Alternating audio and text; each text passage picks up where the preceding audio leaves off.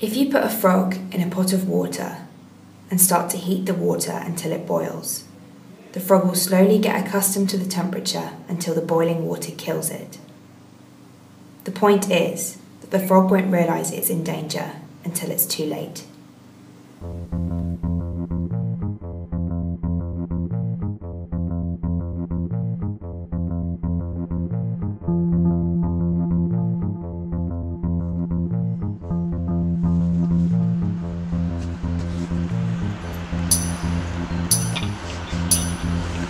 It's Olivia from Sees the Reason. Thanks.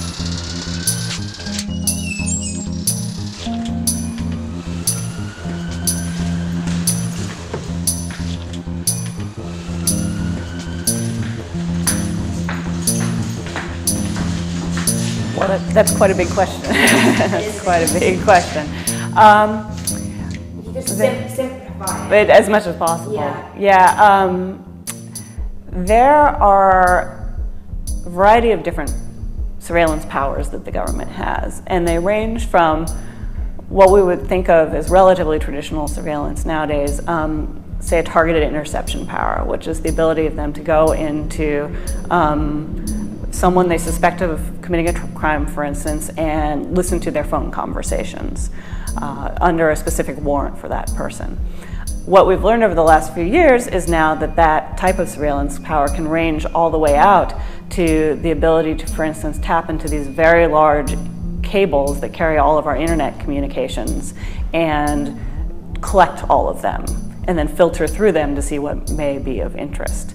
So nowadays when you talk about surveillance, it's quite a wide range. Is it actually the contents of what you're saying as well? Yes, so the communication itself, the full communication includes both the content and what we would sometimes call the metadata.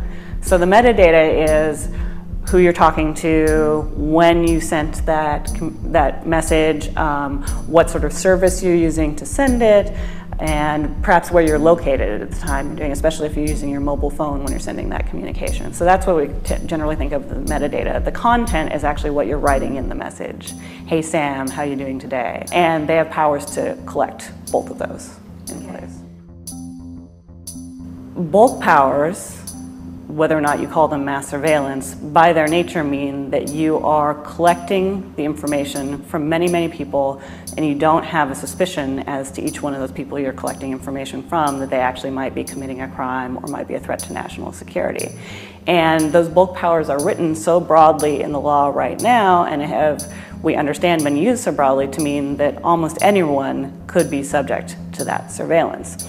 Then we also know that in practice, when they're doing things like tapping into those cables that I was talking about, they're actually collecting a lot of information at the same time. We've heard arguments from people like Amon that maybe they don't read every single piece of that information, but I think it's very problematic to be collecting it to the first place because you then have the feeling that you are under surveillance and that we are all being treated as suspects.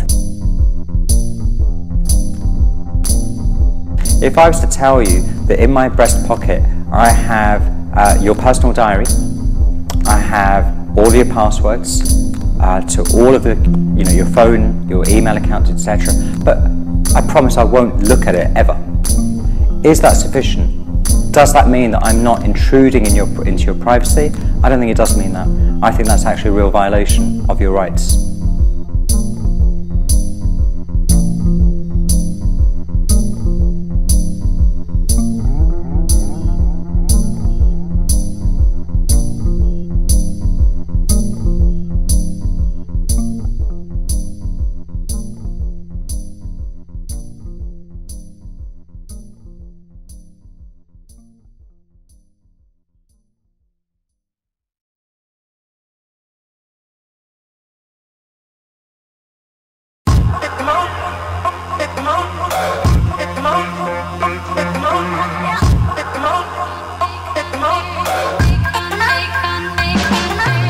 I, sitting at my desk, certainly had the authorities to wiretap anyone from you or your accountant to a federal judge to even the president if I had a personal email. The former NSA contract employee who exposed two of the government's top secret surveillance programs. one that collected the phone records of millions of Americans, and the other that monitored internet traffic. The information that he has disclosed is the highest level of national security. It's undermined public confidence in the government and led to a number of diplomatic scandals. U.S. officials don't know how much other classified information he has. Leaks revealed that the U.S. and the U.K. were involved in secret surveillance programs. Far from rolling back some of the mass surveillance that Edward Snowden has revealed, the fear is that they might be going further, that they might be asking for even more powers. For many people, it's scary how capable they are. Prison exposed by Edward Snowden, and this was the sharing agreement between NSA and GCHQ, which was found to be unlawful. It's not unlawful. It was not found to be unlawful, quite the reverse. Some have said that all of the decisions have never found that the intelligence agencies have been acting unlawfully. And that's just untrue. The independent court examined... For example, the headlines that we see in the media, for example, GCHQ found to be unlawful for 7 years by the Investigatory Powers. That's the kind of misleading headline that I think is irresponsible journalism. Because what you've got to do is get out the court judgment and read it. Up until the release of information in the IPT, there was an illegal intelligence sharing relationship between the US and the UK. That is a marker there that there is an independent tribunal that has looked at this situation, a situation that we would have no understanding of unless it was for Snowden. And they've said, this is unlawful. This has gone too far. Without Snowden, we wouldn't necessarily see this reform that we're seeing in the UK now with the Investigatory Powers Bill. We wouldn't necessarily see the Intelligence Security Committee in the UK really doing their job.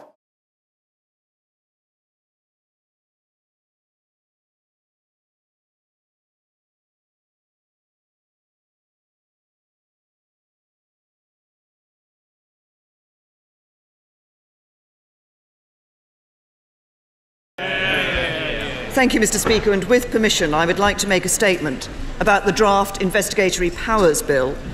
In the past 12 months alone, 6 significant terrorist plots have been disrupted here in the UK, as well as a number of further plots overseas. The frequency and cost of cyber attacks is increasing, with 90% of large organisations suffering an information security breach last year. And the Child Exploitation and Online Protection Command estimate that there are 50,000 people in this country downloading indecent images of children. It cannot be right that today the police could find an abducted child if the suspects were using mobile phones to coordinate their crime, but if they were using social media or communications apps, then they would be out of reach. Mr. Speaker, the legislation we are proposing today is unprecedented. It will provide unparalleled openness and transparency about our investigatory powers. It will provide the strongest safeguards and world-leading oversight arrangements, and it will give the men and women of our security and intelligence agencies and our law enforcement agencies the powers they need to protect our country.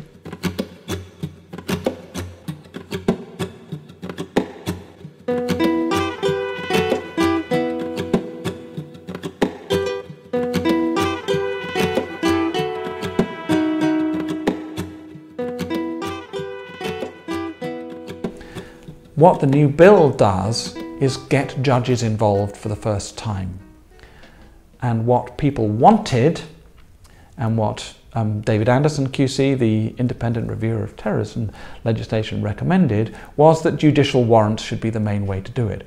What's actually been suggested is what they call a double lock process, whereby the Home Secretary still authorises the warrant, but gets a kind of a check over by the judges.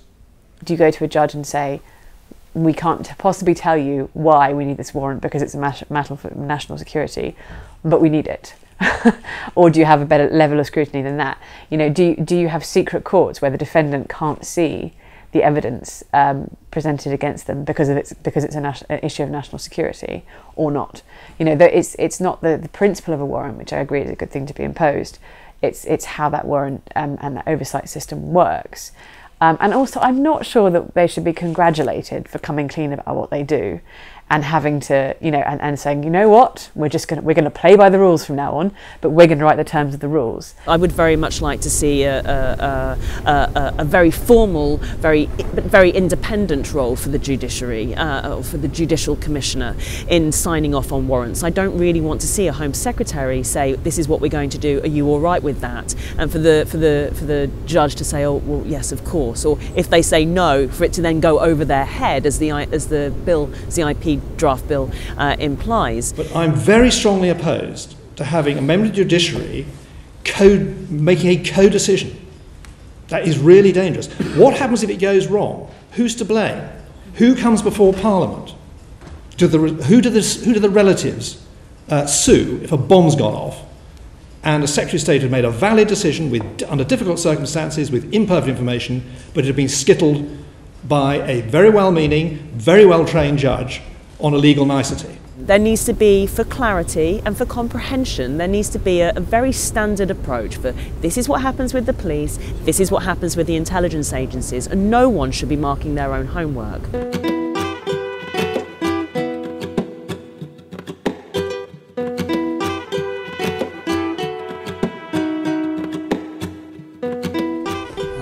It's basically hacking or the installation of malware, or what the NSA calls implants and what we call remote administration tools in a machine. So if I'm a bad person, the police would be able to say, fine, Mr. O2 put an update to the Android on Professor Anderson's phone, and that would enable them remotely to turn it on, to use it as a microphone, to use it as a room bug, to look at me through the camera, to collect my location history and all the rest of it. What's more, as we get digital stuff in more and more devices, they could do the same to my granddaughter's Barbie doll, they could do the same to your car, they could do the same to your electricity meter. It is open season on the Internet of Things. There's a very good example of when this has been done in the past by the intelligence agencies, which was revealed in the Edward Snowden papers. It's called optic nerve. That was when GCHQ here in the UK and NSA in America switched on Yahoo users' webcams and took a photograph of them every 5 minutes having a private conversation. They were looking for terrorist activity, but what they actually found was a lot of people naked, chatting away and doing things that people do when they think they're having a private conversation behind a closed door. They're asking for the ability to get a warrant that doesn't necessarily say, I think Tom has committed a crime, I want to go look at Tom's computer to find evidence of the crime.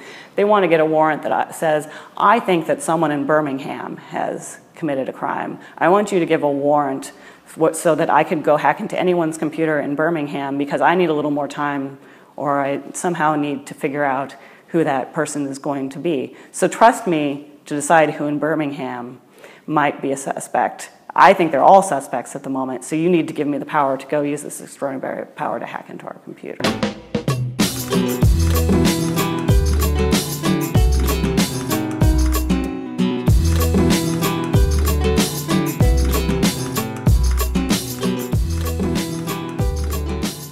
There are concerns about the bulk capabilities.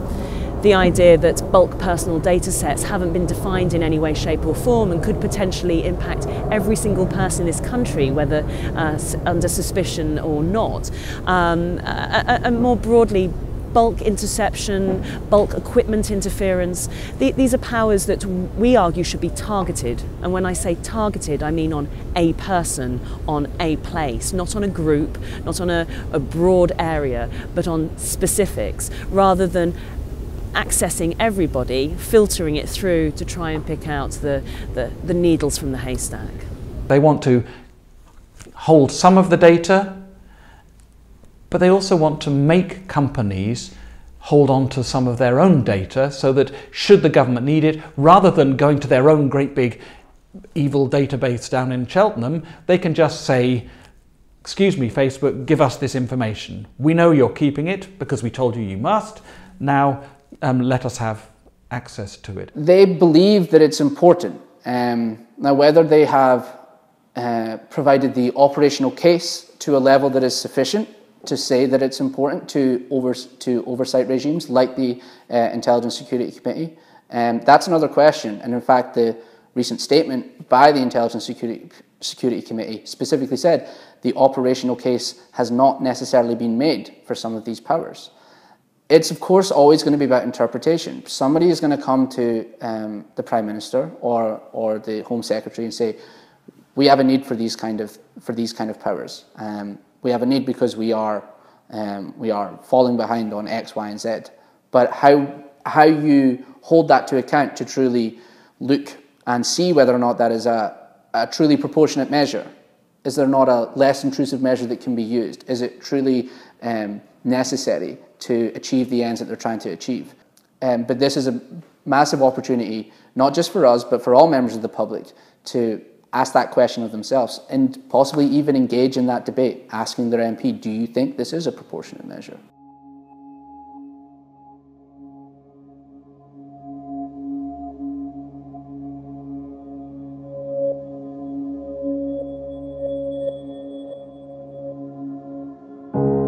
Rebecca's got more details for us here in the studio, because it appears now that it may not just be one location.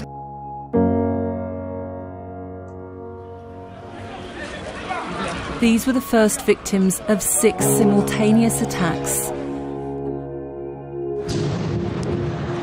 A second blast threw the crowd into panic. At the Bataclan concert hall, more shootings and an ongoing hostage crisis. I want to believe that we're not going to live in a world of fear. I don't want France to become this a security place. Paris is still hurting from 3 days of terror in January, which left 17 people dead, 12 of them shot at the offices of Charlie Hebdo. In a free society, you cannot secure every restaurant, every concert venue, every football game. And if we have thousands of people that are inspired by a certain ideology and ready to commit an act of violence, one cannot, just a matter of capabilities, of resources, one cannot monitor all these people 24/7. New details show how many of the ISIS suspects were known to authorities before taking part in the Paris attacks. You see that the intelligence services of the world claim that it is because of encryption, but the evidence has come out that in fact the attacks in Paris were perpetrated by people who used credit cards in their real name, who used unencrypted text messages to say things like, let's go. No one is asking how it is that they are doing arms trafficking. Those are physical goods that do not travel through the internet. How is it the case that the intelligence services have failed so badly and that they seek instead to distract and to counter-accuse and to suggest encryption, things that people don't understand, that encryption is the issue? If an event happens, you need to be able to go back and look at what these individuals were doing, who they were communicating with, what they were saying, so that you can then keep people safe in future. You know what they're doing, you can exploit their networks, you can exploit the way they work, so that it improves your understanding and ultimately keeps people safe. And a part of that will be that bulk collection and keeping things on record for a year, which is what the new bill does. But it's not, the key thing with this legislation, I'm afraid, is that if you're not doing anything wrong, you've got nothing to worry about.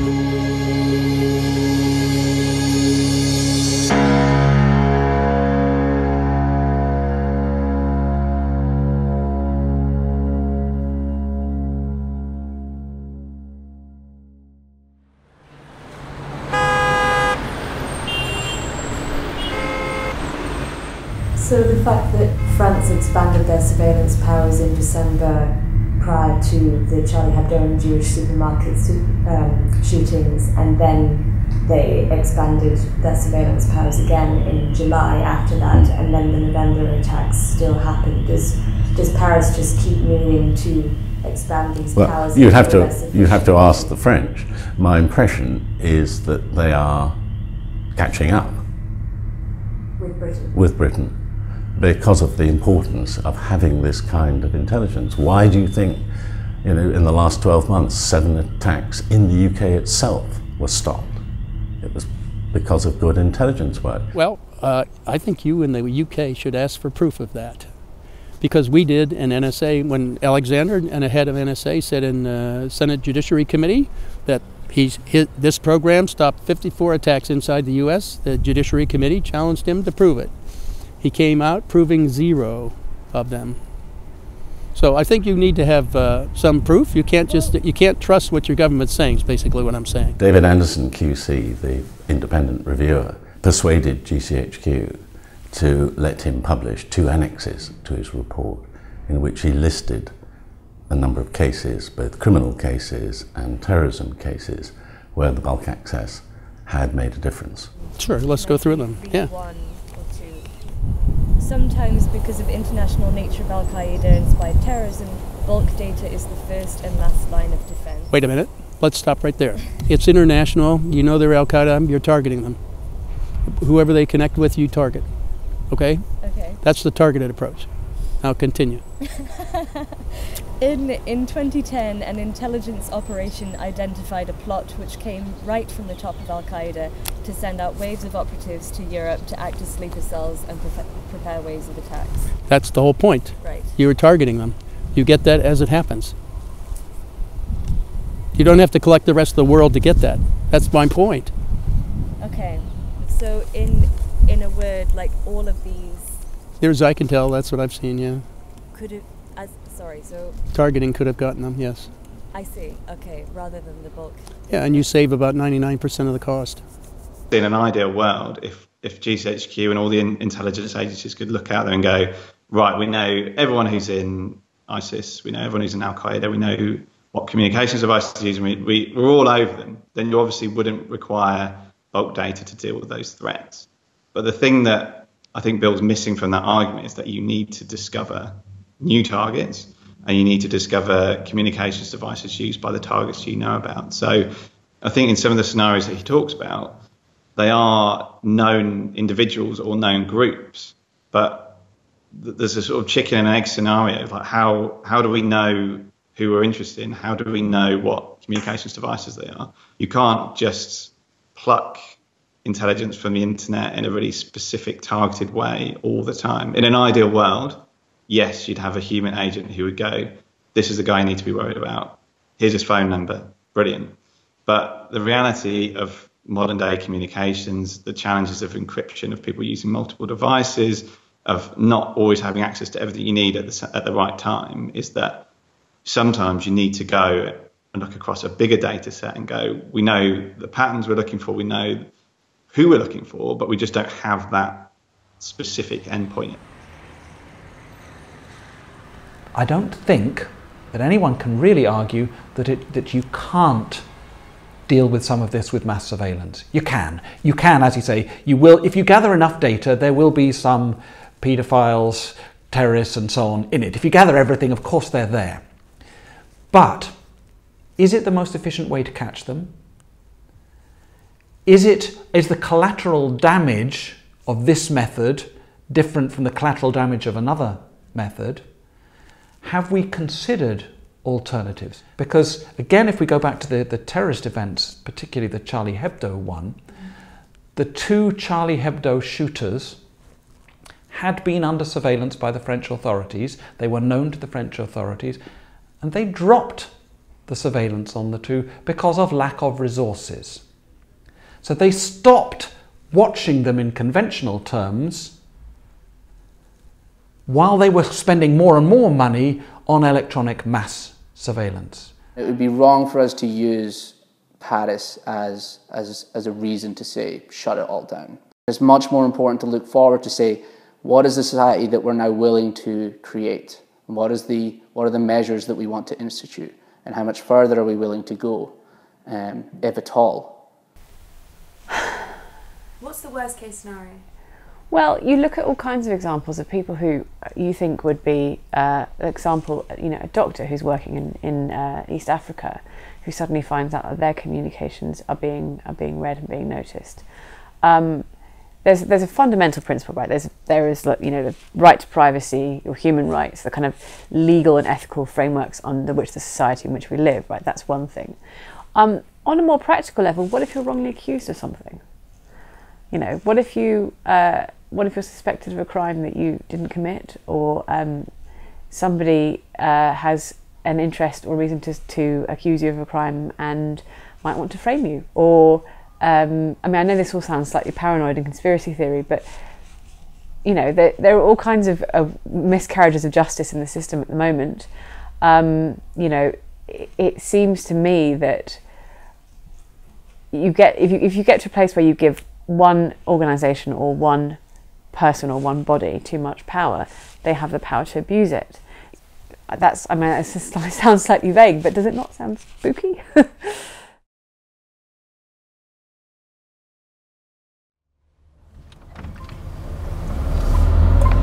Where are we going? We are going to the Minories by Tower Hill to go visit a human rights lawyer, Kat Craig, from an organisation called Reprieve. Try and uncover some victims of surveillance. Excited.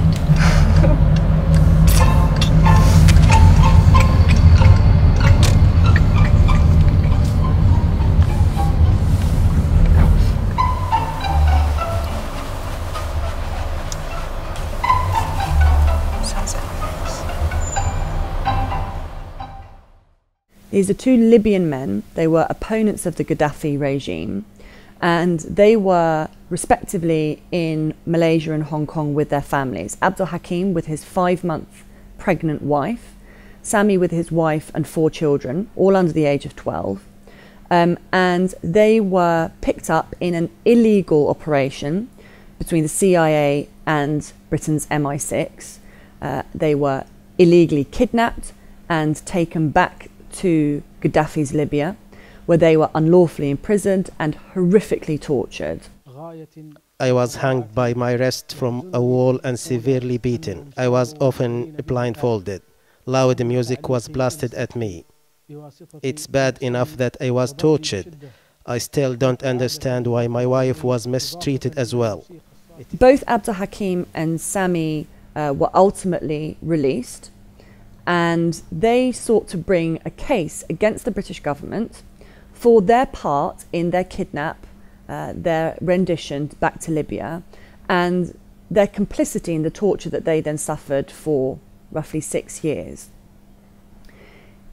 That case is ongoing, but what's become clear as a result of the revelations that Snowden made was that the spying programs that Britain was implementing were also being used potentially to suck up information between these men and their lawyers that was entirely confidential, where the government shouldn't be accessing that information, because if it did, it wouldn't be dealing with issues of national security. It wouldn't be using that information to protect us because there was no national security value to it.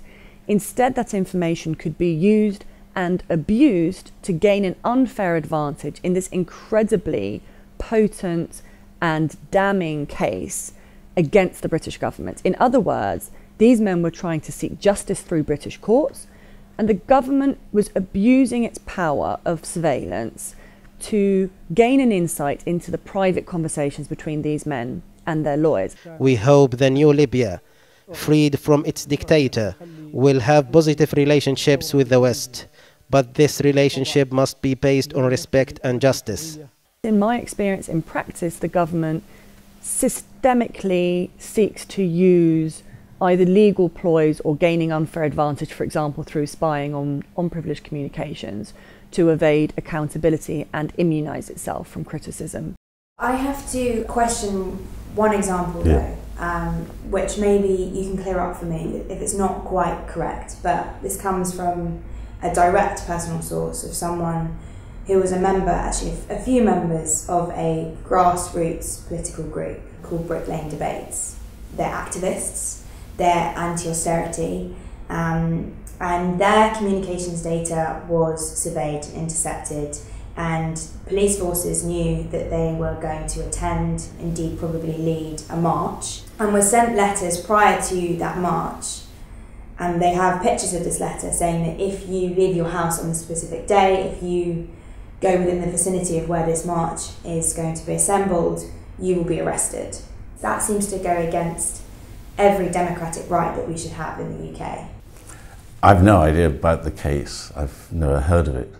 But I think it's a perfectly fair point you're making. It's got nothing to do with the intelligence agencies, because that would be outside their legal remit. So you're talking about police activity. And really what you're saying is... But it's the same data that's being used, yeah, whether it's an intelligence yeah, but agency, this whether it's a police isn't force, this, it's still yes, authority. But isn't this the point, that we're agreeing, because of the kind of cases I've mentioned, that these techniques have to be available to law enforcement, particularly to the police. And there are very good reasons why the public would want them available.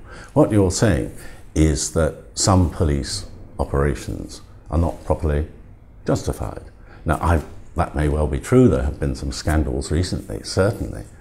And that's a policy debate about, you know, the Police Complaints Commission can look into. It's about the policing commissioners and have they got the right kind of influence over their local constabulary. It's about whether the Home Office is keeping a proper eye on the National Crime Agency, for example, and the Mayor of London on the Metropolitan Police. But that's not a debate about whether these powers should exist and these capabilities should exist.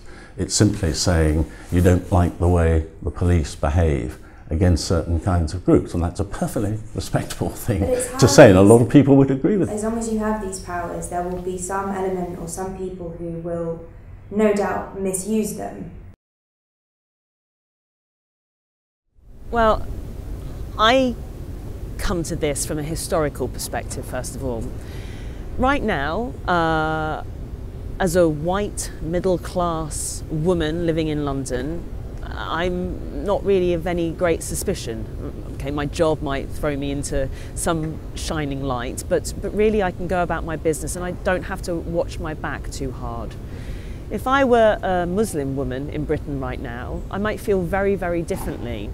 My religion is one that's at odds with a large part of the world, is how it's perceived. I'm not saying that's accurate. To be private then, in that instance, it's almost the same as the Hutu and the Tutsis line, or the Jew line during the Second World War, that just for one moment in time, if your face doesn't fit, then you are a target. Privacy is important in that aspect. That sounds very convoluted, it sounds very complex way of trying to explain it. But at some point, the light is always shone on a member of society, even if you are completely innocent of any wrongdoing.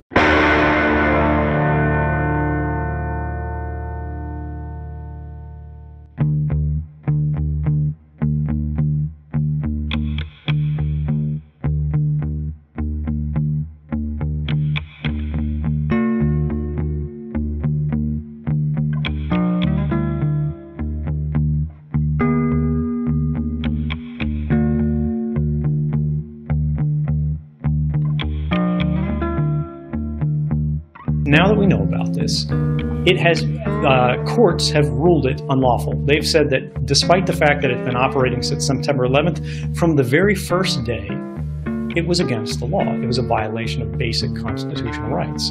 The White House did a classified investigation of it, and they found that it had never stopped a single terrorist attack. Despite the reality that this program was considered ineffective and illegal by every branch of government, spies, security agencies, and their representatives in Congress argued that it should remain. They said, but terrorism. You know, they played the terrorism card. They said, people will die if we lose this program, despite the fact that the court says that's never been the case, despite the fact that the White House says that's never been the case. We need to keep it anyway. And yet, for the first time in 40 years of U.S. history, since the intelligence community was reformed in the 70s, we found that facts have become more persuasive than fear. For the first time in recent history, we found that despite the claims of government, the public made the final decision, and that is a radical change that we should seize on, we should value, and we should push further.